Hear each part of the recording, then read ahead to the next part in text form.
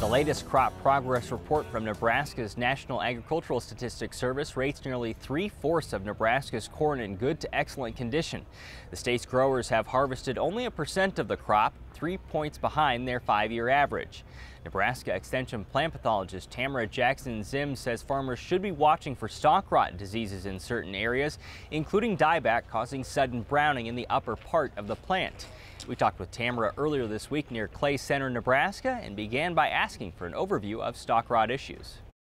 We're starting to see some stalk rots in different areas of Nebraska, and not in every field, of course, but here and there we are. And people are recognizing that some of the plants are beginning to die prematurely. Sometimes it's entire plants, sometimes it's just the tops of the plants. Yeah, describe to me what they should be looking for in those fields. Well, in those fields, that's a good indication there might be an early problem going on. And so we hope that folks will get out and they'll scout in those fields to look for high-risk situations that might lead to lodging later on.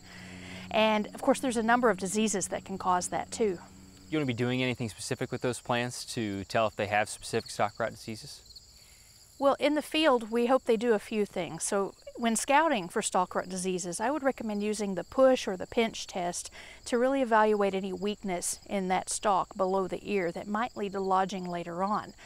It is also a good idea to know which diseases are impacting those plants. In the past, we didn't think that there was a whole lot of value in diagnosing at this time of year, but now we have more resistant hybrids to many of those diseases, and so there is more value now in the diagnostics side of this. Is there a need to go out and split stems?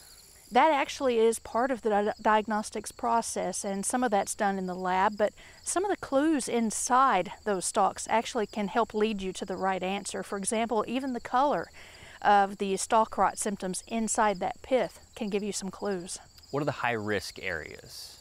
So there's a lot of situations that we've had, weather conditions, for instance, throughout the year that have led to stress on the crop throughout this summer and spring that create high-risk situations for diseases like stalk rot diseases. Well, the pathogens that cause all of these fungal stalk rots are in the field every year, all the time.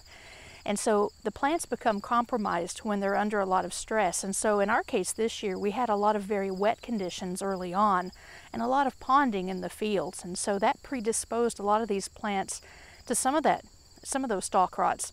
But also it leads to secondary problems. We had a lot of nitrogen leaching, for instance, and a lot of nitrogen deficiency. And when we get an imbalance of nitrogen and some of the other nutrients, it can lead to problems later on like stalk rots. In addition, high planting populations and our very high yielding hybrids can also be ones that might be hit with stalk rots because those plants are programmed to fill grain at all cost.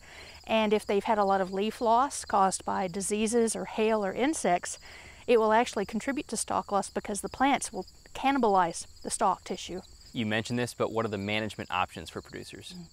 So management options are some of the things that we're already doing. Well, we all try to reduce the stress in the crop throughout the year. Some of those things, though, we can have an influence on, and so there are hybrids that are more resistant and more susceptible than others. And so if stalk rots are a consistent problem for some of our producers, they can make their hybrid selections during the fall and winter for the next year for problem fields, making sure to pick hybrids that have more resistance to the specific stalk rot diseases that they fight. And Tamra, finally, what other diseases are out there right now? Well, we've had a flush recently of some of the foliar diseases that we've been watching throughout the season. And so during the season, we've seen a lot of gray leaf spot, fungal disease, but we've also had the bacterial leaf streak disease that's out there. Unfortunately, they do look a lot alike. If anyone has any doubt about what they have, now's the time to finally get a diagnosis on that so that they can make better decisions for next year. In addition, we've also seen a flare-up of the southern rust here at the end, but we haven't seen much benefit when we make fungicide applications after dent.